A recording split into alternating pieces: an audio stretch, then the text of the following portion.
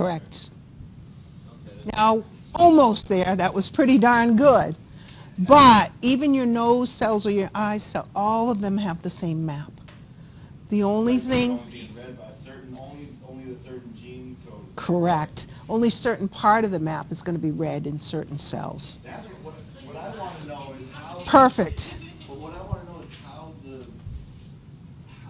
gene or the cell knows what part. Right. How does it separate? How does it know? That's what we're constantly studying. What is it that causes cells to read only a certain part of their genome? Constantly being researched. There is some answers. Certain chemical messages have been found in certain cells that initiate transcription and translation of certain parts of that genetic material. As far as all cells, we don't know. We're constantly trying to research and find out. Because if we knew the answer to cells like cancer cells, for example, if we knew the answer to the question, what is the trigger that causes them to reproduce, then we could inhibit it. I can't even believe we haven't figured that out yet. With all the technology. Now, but think about what's going on. But it's a much more complex machine than we know. But yet we're spending billions of dollars exploring space. Yeah, billions of dollars exploring space. You're trying to tell me you can't decipher? That's because we keep screwing up this planet, so we're going to need someplace else to go when we blow this place up. So anyways, back to cells. So, before cells divide, make new cells, and again, you come from one cell, so when you are developing as an embryo and fetus, we have to make more, yes? Before they can divide, they have to make sure that the new developing cells that are going to be created from that one cell has the map. So the map is your genetic information. So we have to duplicate the map, those chromosomes, that are going to result in copies. So there's 2 copies of the map. So how many chromosomes do you have? 46. 46. What do you have to do before the cell divides? Do the math. They have to be divided. How many do you have to? 2. So what's 46 times 2? No. What's 46 times 2? 92. Okay? There's a lot of 92 as opposed to 46, yes? So again, think about what has to happen in that small space when I double the amount of stuff. So say if I said to you, before you're going to move your apartment, I'm going to duplicate every single thing in your apartment before you move. It'd be a whole hell of a lot of stuff, wouldn't it? So what do you have to do to it? Make it small. And that's what's going to happen there too. When that's happening, after I've duplicated my genetic material inside the cell, and I'm starting to pack it all up tight so I can move it, you can actually start to see it. And that's what you saw under the microscope. It looks like big, fuzzy, hairy, I call them spider legs. Yes? Now you can see them. So we're taking chromatid, which we've made copies of, and we'll call the 2 copies of the exact same thing sisters. They're sister chromatid. They contain the exact same genes. So say on any given piece of chromatid, I have gene red and gene green, and we'll just use 2 colors, red and green. I have to make copies of this, yes? So I'm going to make copies. Well, there's actually 2 sides to this. Let's pretend it's a whole thing. I'm going to have to make 2 copies of that information, right?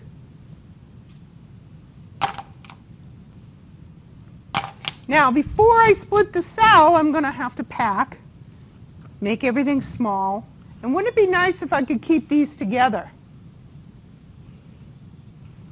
So what I'm going to do is tie them together with a protein, so I don't separate the 2 copies. I have to be methodical when I move. I have to make sure that when I move, my stuff gets to the right place. Or when the cell splits, Each one gets one copy of the copies that I've created.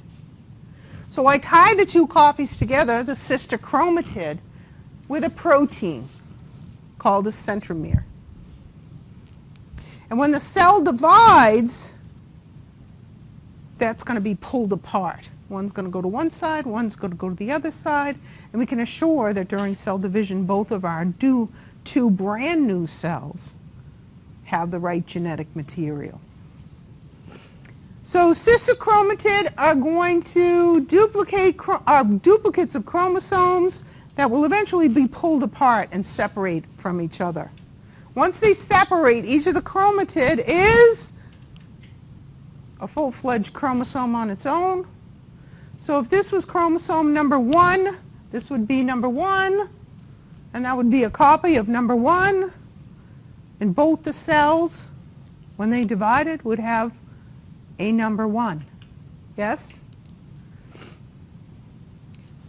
And what's going to result is that a cell is going to be identical or have the identical genetic material than or as the original cell. So that's chromosome number 1. I'm going to make copies, create sister chromatid. Who's going to hold them together? Centromere, that little protein. And when the cells divide, I'm going to pull them apart. One's going to get one copy, one's going to get another copy. And look at, the two daughter cells are going to look exactly the same as what? The original cell. You with me?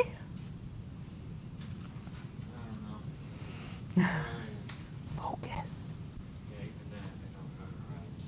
So cell cycle is kind of like the life of a cell. Kind of like your life. What happens? You're born. Then you have to do you have to grow for a little while, right? You got to pay taxes. You got to do all your, got to get a job, got to go to school. That's the growing part of your life, right? And then someday you decide, I would like to reproduce. To somebody to help me pay taxes. So that's the reproductive part of your life. So when we look at the cell cycle, it's going to consist of you being born, you growing and doing what you're supposed to do for a cell, and then eventually, if you have the ability, dividing and making two new daughter cells. So if you're a skin cell, for example, you would do that. So there's two distinct phases to your life as a cell. The first one is called interphase. That's the I'm growing after I've been born, doing my thing, doing what I'm supposed to do for a living. And then we have the mitotic phase. And what's that phase? That's when it's actually dividing. Yeah, that's when I'm reproducing. That's when I'm making two. So there's different stages that'll happen during a cell's lifetime. Most of your lifetime as a cell is lived in what stage? Interphase. We have G1, S, and G2. What happens during this? Well, G1's kind of the growing, doing what I need to do for a living stage. And when I decide it's time for me to split, and who's going to tell me when it's time to split? It's another thing we're constantly researching. What is it that causes a cell to go into S, G2, and mitotic stage? It's some sort of chemical message that says, okay, it's time for you to make more. And that's constantly being researched as well. We do know some cells' signals. Skin cells, for example, we know their signals. Yeah. But we don't know all of them. Hmm? The whole thing behind aging and all that. As soon as you find out what turns that on and off, you'll be able to find out how to go on. Well, actually, it's a little more complex than that, because when we make copies, just like so are in the group, right? There's a lot of extra pieces on the ends of our genetic material. They're called telomeres. And every time we reproduce a cell, little bits of those telomeres kind of get lopped off. Kind of like when we take material and we put it together and we sew it together, we have little bits of threads left on the outsides. I can only do that so many times. I can only snip off some of the extra so many times. And then that cell won't divide anymore. And that's the aging process. If we can figure out how not to snip off the little ends, no, we don't want to flush them because they're important. They're going to allow the cell to replicate. Once they become too short, the cell won't replicate anymore. See where I'm going? So, let's talk about the different stages. What's going on during these different stages? Again, most of your life is spent in interphase as a cell. Depends on the cell, though. If I have skin cells, say I got a cut, a scrape, what's happening to the cells that are trying to fill in the blanks that you've created with a cut or scrape? They're multiplying, but are they doing it slowly? They're doing it much faster. So it depends on what's going on in the body or where we're talking about. Most of the life is spent in interphase, but that time, depending on what the cell is, could be very different. Do you see what I'm saying?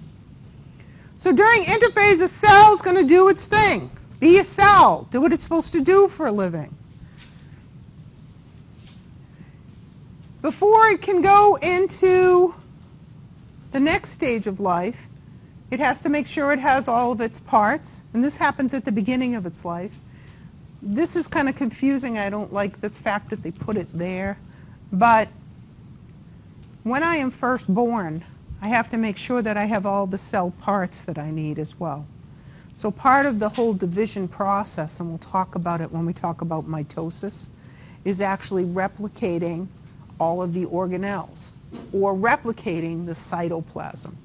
That process is called cytokinesis. And that's part of, I don't know if I spelled that right. Cytokin. Kin. So that is actually the replication of the organelles or replication of the cytoplasm. And then we have to grow in size. The mitotic stages of my life is when I'm going to take that replicated genetic material that I replicated during interphase and make sure it gets split properly to the two brand new cells. So the mitotic stages include all of those things. It's going to take me to package up my genetic material that I replicated in interphase and send it off to two brand new cells. So mitosis is where the nucleus and its contents divide evenly into two daughter nuclei, and then the cytokinesis part is division of the cytoplasm. I hate that because people don't understand what that means. What does the division of the cytoplasm mean? Isn't the cytoplasm the liquid stuff? Yeah, but what's in the cytoplasm? You're thinking cytosol. That's the liquid part. Yeah, the organelles, exactly. So I have to copy all of the organelles too. And that's what the division of the cytoplasm means. I also have to make copies of mitochondria. I have to make copies of endoplasmic reticulum. I have to make copies of, what else? Golgi apparatus, right? Ribosomes. That's the replication of the cytoplasm. And that's cytokinesis. Yes?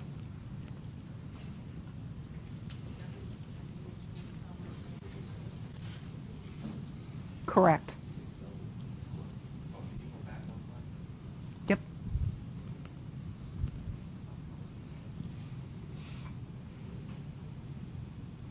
Say it out loud so everyone can hear. Go ahead. Cytokinesis is replicating all of the organelles. Then the cell splits. Yep. You split the cell without doubles there. Correct. You can't move to a new apartment unless you have, a room. You're going to need a bathroom. You need a kitchen. Yes? You need to bring all your stuff. That's your baggage, right? But you need things to function in that apartment, right?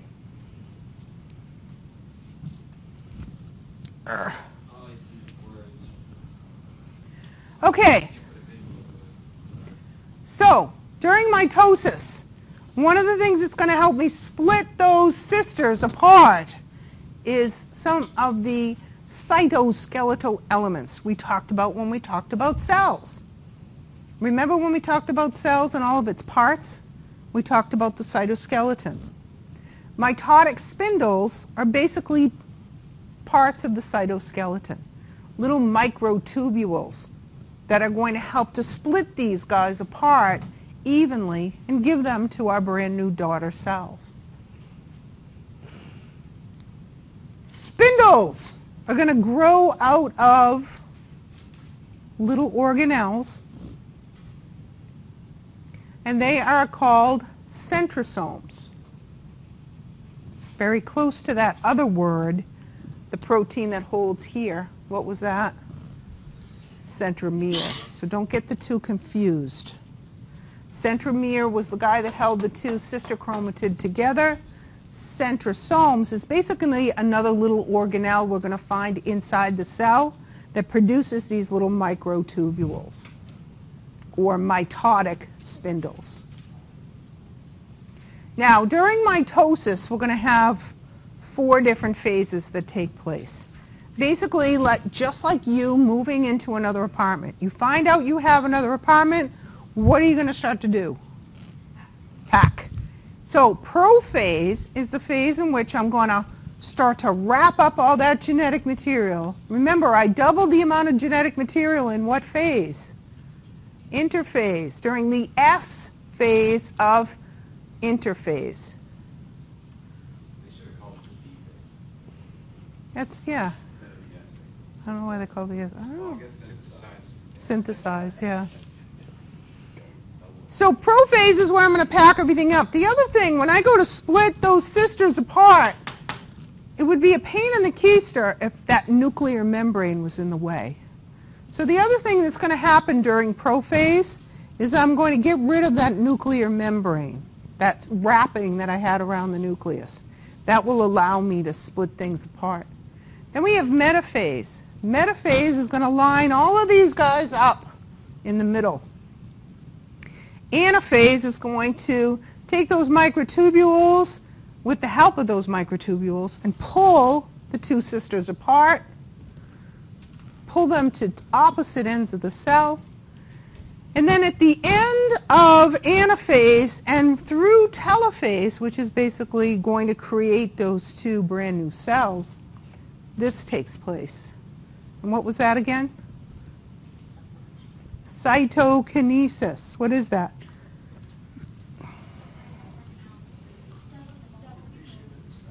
Not doubling, it's separating the, or doubling the organelles. That's what you said. So in your book, on page 126 and 127, we're going to visually see all the different stages in a cell's life. Interphase, if I look at any given group of cells, most of them tend to be in interphase. When you looked at your cells under the microscope, your plant cells, most of those cells were in interphase.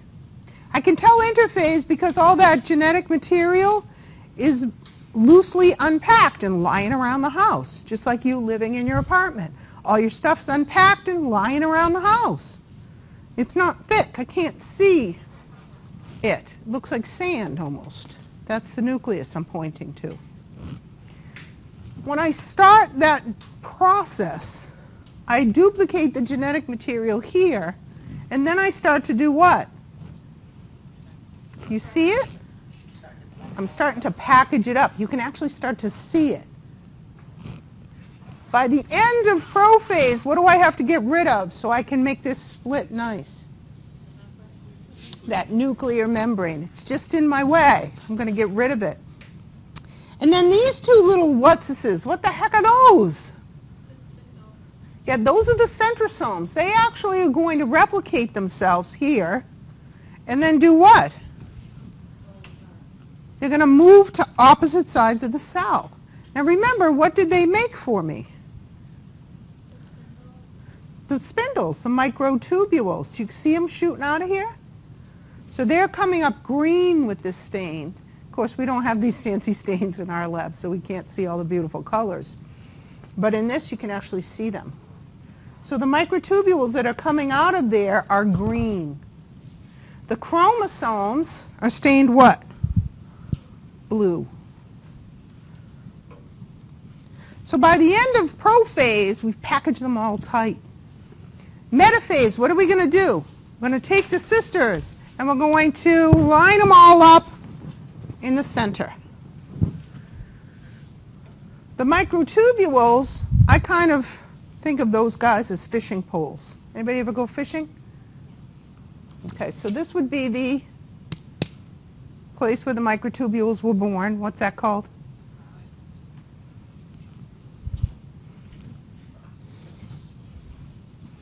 Centrosomes, yes? That's my fishing rod, yes?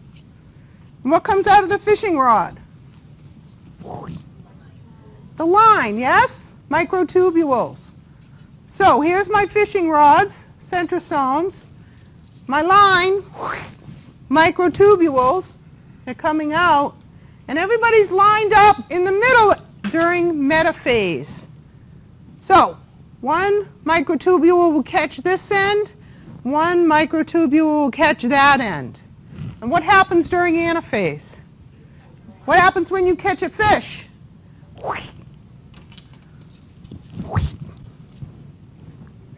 You're reeling in. So what happens to the microtubules? They're being reeled in. They're shortening. And as they shorten, they do what? Pull them apart. So during anaphase, we start to see those microtubules shortening up, getting reeled into the centromeres, and pulling the sisters apart. So during anaphase, who's going to get broken?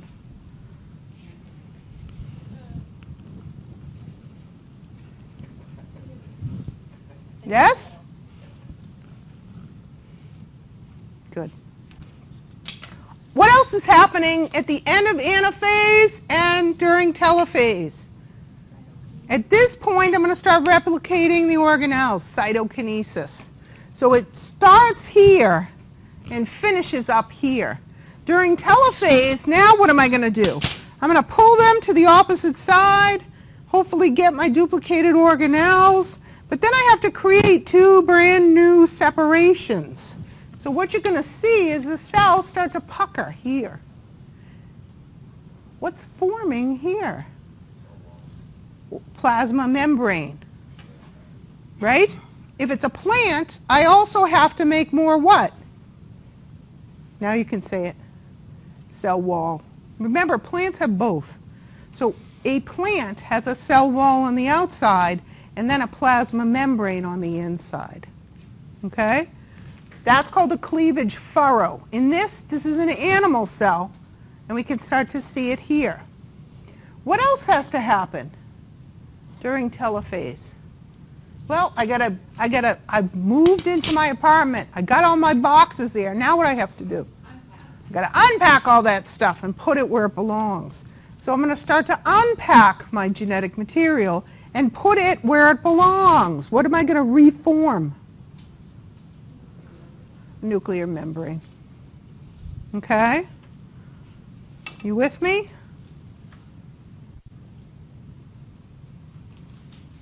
With me? Good. So cytokinesis usually begins at the end of anaphase and continues through telophase. This is where we're going to divide, make copies of the organelles in the cytoplasm. And it's different in plants and animals. Again, because of that extra step that plants have to do. They have to make more cell wall. In animal cells, cytokinesis. It's known as cleavage. It begins with the appearance of that little cleavage furrow. It's an indent at the equator, or the center of that cell. In animal cells, cytokinesis begins with the formation of a cleavage furrow. It's not working. At the site of the furrow, a ring of microfilaments contracts, much like the pulling of drawstrings. The cell is pinched in two, creating two identical daughter cells. So there it is. See that little blip? That's the cleavage furrow. So that's going to fold in daughter cells. Okay? So in the plant, cytokinesis begins when vesicles containing cell wall material collect at the middle of the cell. This, along with that cleavage furrow, is the formation of the cell wall as well, and it's called a cell plate. You with me?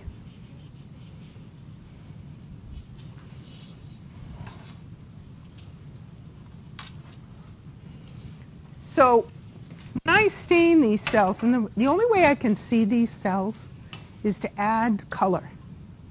Because most all cells are what? Clear. So when you look at your cells under the microscope in lab, they're stained. You did it, right? Did you use stain to look at your cheek cells? Yes. Okay, if you didn't use that, it would be very hard to see under the microscope. So the nice thing about this is the stain is picking up different colors. You can see the cell wall, and you can see the plate beginning to form here in the center. The nuclei, and this whole thing used to be one cell. Yes? Until two daughters were formed. What do you think is going to happen after these guys are formed? It might, or they might do what before they start the process over again? Because they're only half the size as their mother was. They're going to go into interphase and do their growing.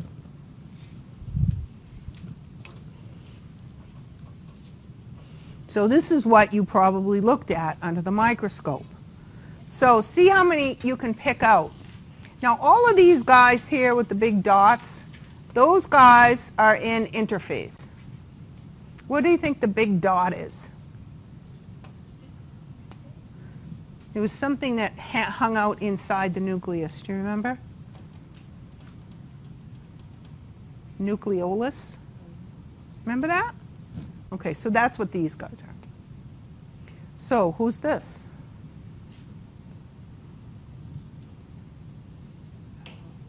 Everybody's lined up in the middle. That's metaphase.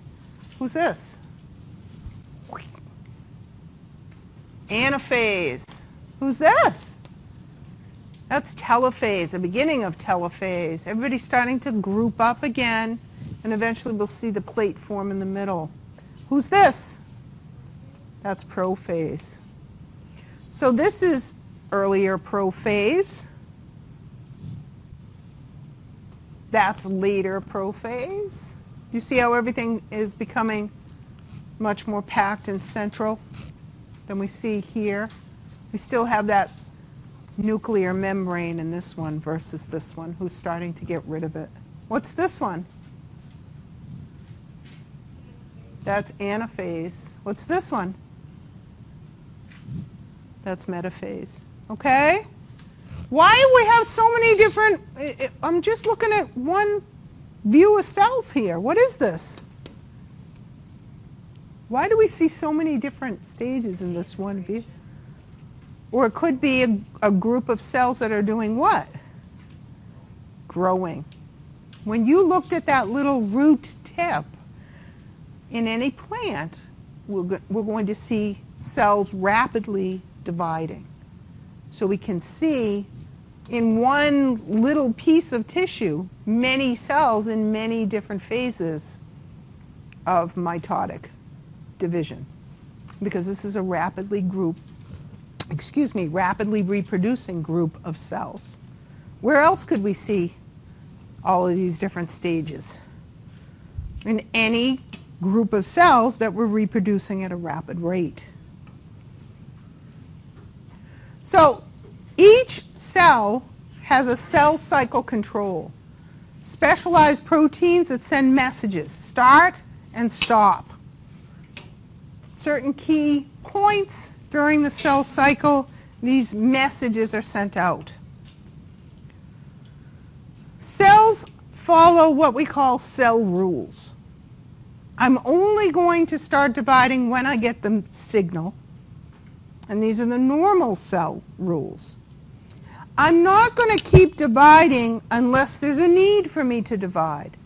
So in this given space, in any given tissue, there's only going to be a certain amount of cells. Once I've reached the max capacity, I'm not going to divide anymore until somebody dies. Okay? And then I'm going to divide to fill in the space. Again, that's normal cell rules. Cancer cells, on the other hand, don't follow the rules. Right? They don't care if there's not enough space for them. They're just going to keep dividing. They don't wait for their signal. They'll divide when they want to divide. And that's what makes them abnormal. So cancer is a disease of the cell cycle.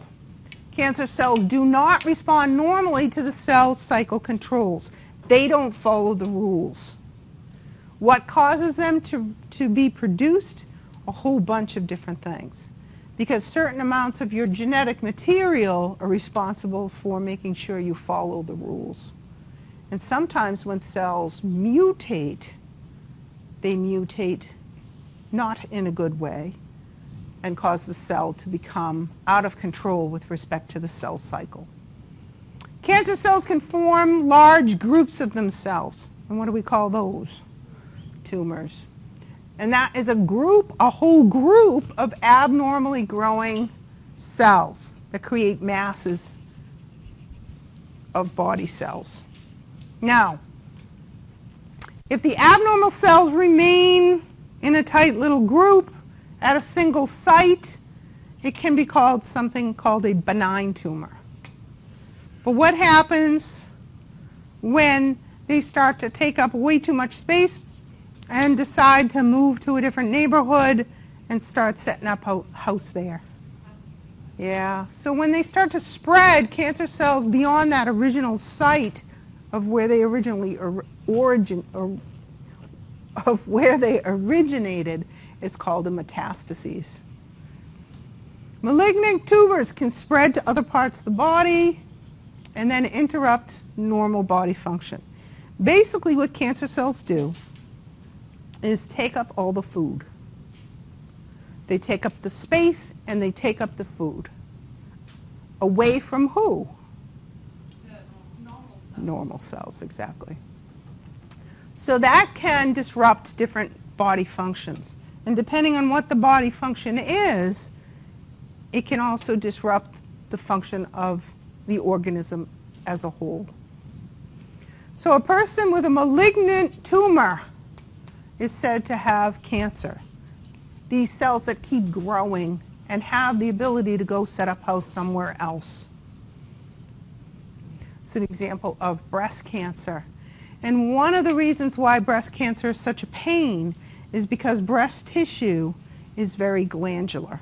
Lots and lots of cells and lots of pathways back into the body that can spread to other parts of the body.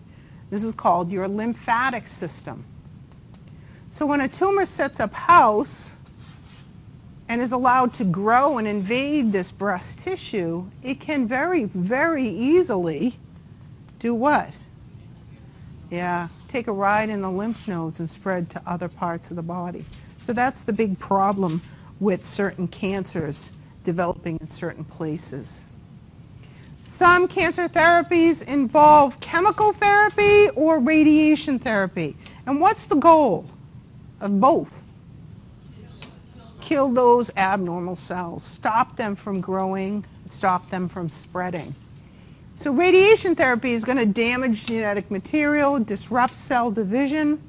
Chemotherapy is going to do the same thing, but using chemicals. Unfortunately, until recent years, chemotherapy basically attacked what? It attacks rapidly reproducing cells. Now, what rapidly reproduces in our bodies? Skin cells, exactly. And hair is a derivative of skin. Nails are derivatives of skin. Those cells reproduce at a very fast rate. So unfortunately, conventional chemotherapies also attack those cells too. That's why we see some of the side effects of chemotherapies as what? Hair loss, nails, skin issues. Certain behaviors can decrease the risk of cancer. Certain behaviors can increase the risk of cancer. Because we know for sure certain things about cancer. We know for sure that certain chemicals increase the rate of forming cancer cells. So,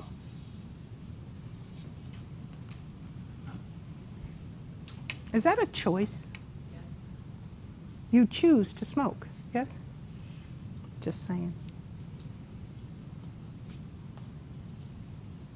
Why would adequate exercise help us decrease the rate of forming cancer cells? When somebody adequately exercises, what's one of the things that they increase in their bodies? Yeah. Increase circulation. Increase moving healthy things through our body. Increase moving things through blood vessels and lymphatic vessels, like cells that are constantly maintaining our bodies.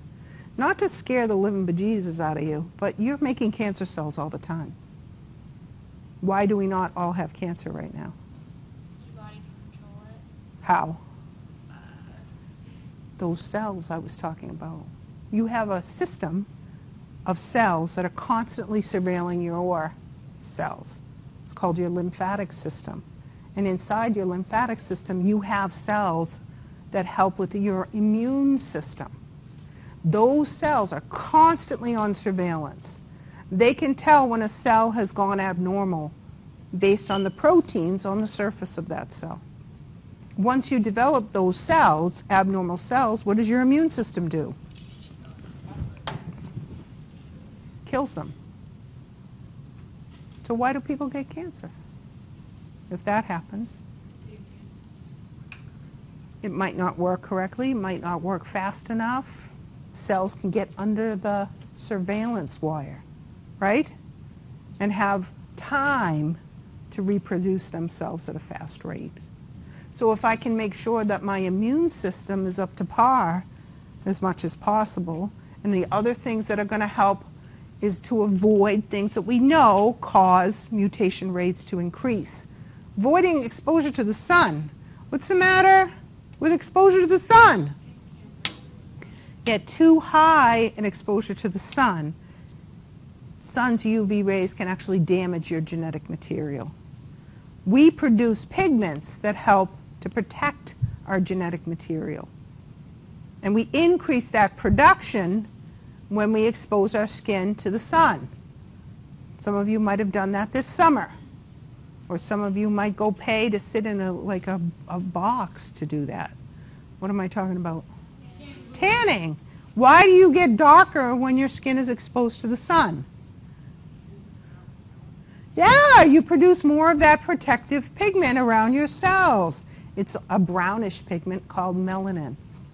So when you expose yourself to the sun, you produce more melanin to protect your genetic material from the sun. So we have varied shades of skin in the human population, don't we? Some are very dark and their cells produce a lot of melanin on a regular basis. And some of us at the opposite spectrum, very light. We don't produce as much melanin. Are white people more prone to cancer? Yes. Than dark people? Yes. Because they have less what? Less melanin production, less protection. But do dark people tan? Yes. Do they? Yeah. They just have better protection than we do. So lighter people have less protection. So we have to be more careful as well. So exposure to the sun. Eating a high fiber, low fat diet. What's that doing for me? Keep everything moving. Because remember, all that stuff in our digestive systems, if it hangs out for too long and doesn't move along the way it should, it is trash, you know. Imagine if you weren't able to put the trash out, ever. What happens to it? It kind of festers. Why does it smell? It ferments, exactly. That's what it does in your intestines too, when you let it sit for too long. And you can develop or increase your chances of developing what kind of cancer? Colon cancer. Self-exams, something's different. I have this mole I've had for years, and all of a sudden it's twice its size. What should you do? Go to the doctor. Get rid of it. Yes.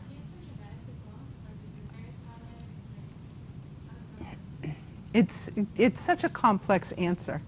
There are certain genetic components which seem to predispose or increase the risk of certain cancers. The BRCA gene, for example, in females. If you carry that BRCA1, I think it is, you tend to have a higher incidence of forming breast cancer at earlier ages. So, is there a genetic component? Probably. But remember, genetics isn't the only thing. What else? Environment, lifestyle, exposure of those genes to be expressed. We carry a lot of code, and some of it is never expressed. We never open it up and make proteins from it. And that's one of the genes that we see. So, if something is different, if something changes, go to the doctors. Get it fixed. Yes?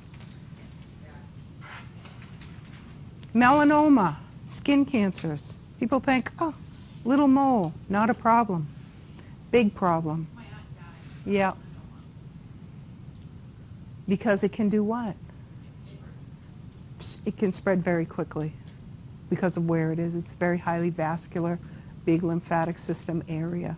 So if we start to see changes, we start to see something's different, we start to sense something's wrong, go get it checked.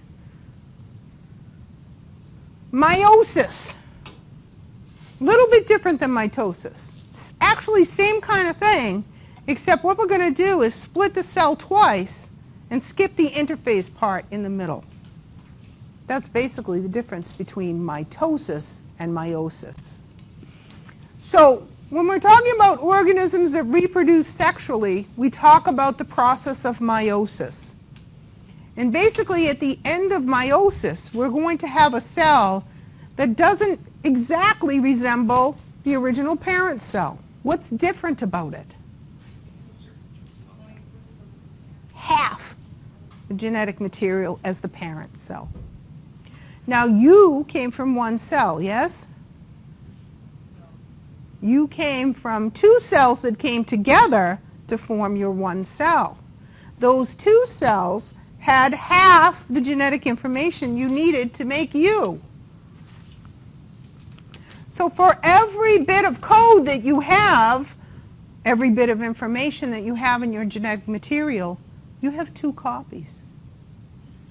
One came from who? One came from mom and one came from dad.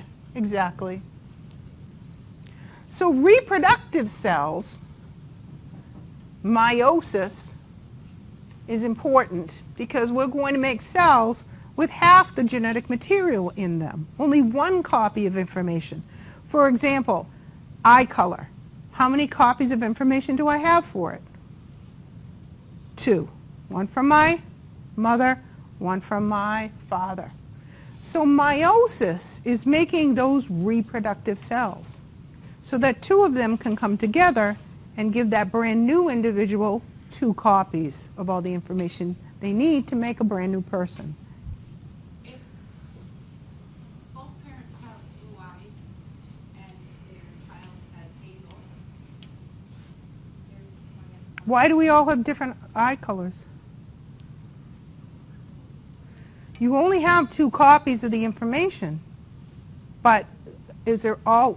Let's create let's create an analogy. Books in a library, they're all books, right? But they're not all the same books, right?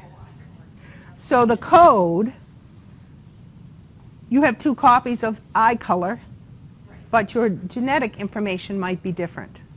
So the information you got from mother versus the information you got from father might be different. And the way they interact and express themselves in your cells might result in different proteins. They both have blue eyes and their baby came out with brown eyes. I have. How about ones that come out with one blue eye and one brown eye?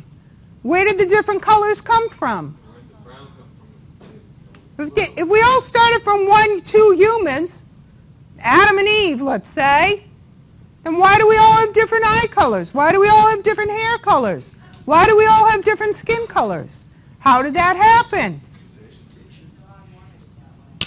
Mutation. In my family, everyone's either red or blonde, blue-eyed, except for me. And everyone in my family is right-handed except for me. Those are mutations, changes, differences in code, and how the code reacts to each of the copies that you have. What else influences how you express your proteins? Environment. Okay? So all of those are factors in how you express your genetic material. Is that making more sense now? Yeah, but it's just kind of weird that when you look at my family, Yep. and everybody is like. Well, I'll tell you a story. I'll tell you a story in a minute, but I want to just get through this, okay? Different individuals of a single species have the same number and the same types of chromosomes. So, chromosome number 1 has A, B, C, and D. And that is bits of information for, let's call this eye color, and skin color, and hair color. See where I'm going with this? So we all have the same number of chromosomes, and those chromosomes are going to code for the same things within a species. Human somatic cells, the ones with 46 chromosomes, have 2 copies of information for every single bit of information that we possess. So I have 2 copies for eye color, I have 2 copies for skin color, I have 2 copies for hair color. These cells, the ones with 46 chromosomes, are called somatic cells. Soma means what? Body. So those cells, no matter where I take them from, if I have a nucleus, doesn't matter what the cell is. It's got 46 chromosomes, it's got 2 copies of information for everything. So if I pull one off the end of my nose and I do a genetic map, I'm going to have the whole thing. If I pull one from blood cells, except red blood cells, they don't have a nucleus, I got the whole map. If I pull one from my liver, I have the whole map. You getting the point? Those are somatic cells. If I take a cell that is undergoing mitosis, actually in that S phase of interphase where it made copies of everything, and I pull that out and I lay it all out, that's called a karyotype. And in the karyotype, and you can see one on the bottom of page 130 in your textbook, that's an actual map of a cell that's ready to split. And we see 46 chromosomes. Well, we see 46 doubled chromosomes. 23 what? Pairs. When they pair up, they're going to pair up with the chromosomes or genetic material that has the same traits on them. So when they pair up, they're going to pair up like this. So this might be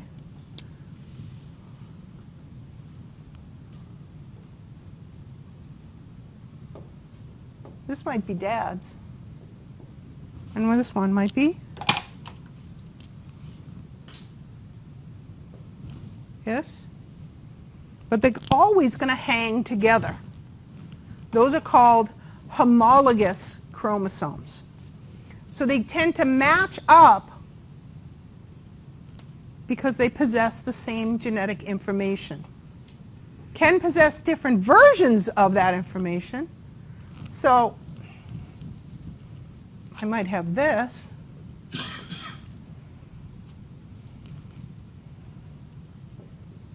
Oops, nope.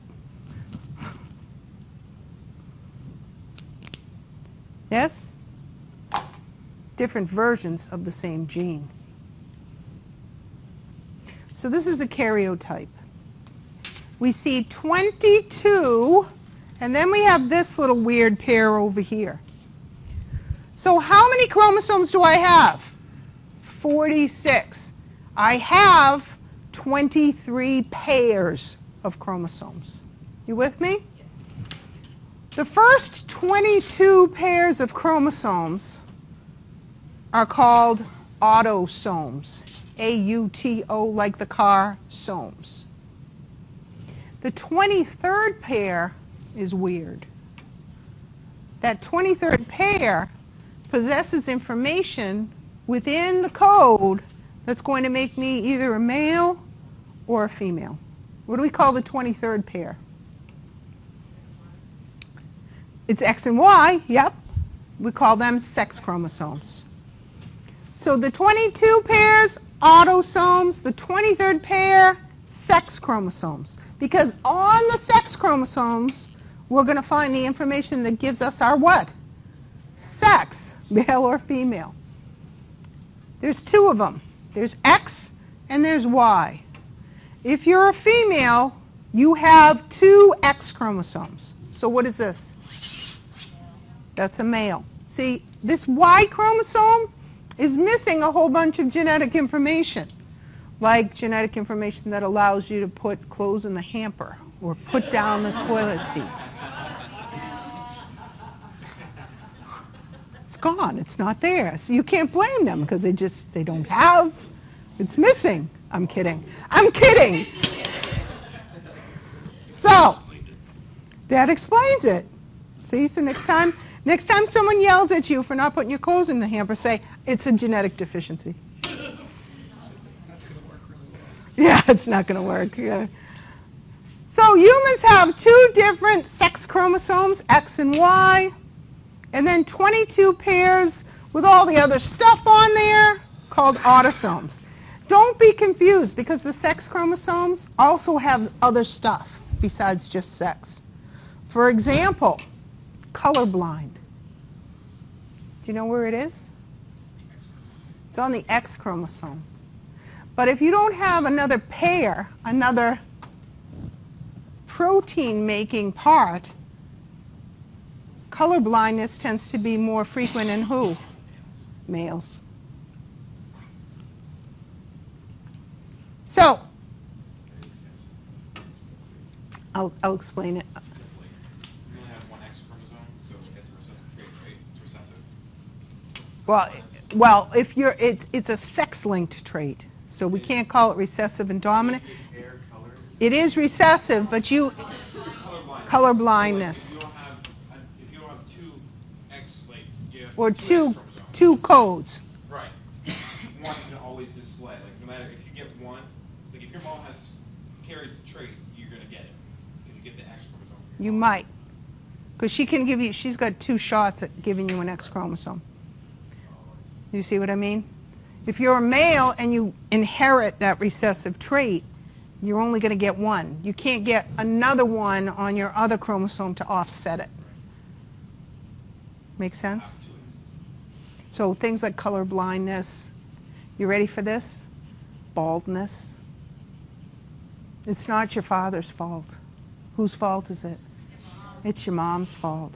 It's on the X chromosome. But since you only have 1 copy, if you inherit that recessive trait, your chances have gone up exponentially of being bald. Yes? Is that what they say if your mom's dad, your grandfather, and your mom's side is good there, that he'll be there? Hopefully. That's not true. Not true, though, because remember, she's got 2.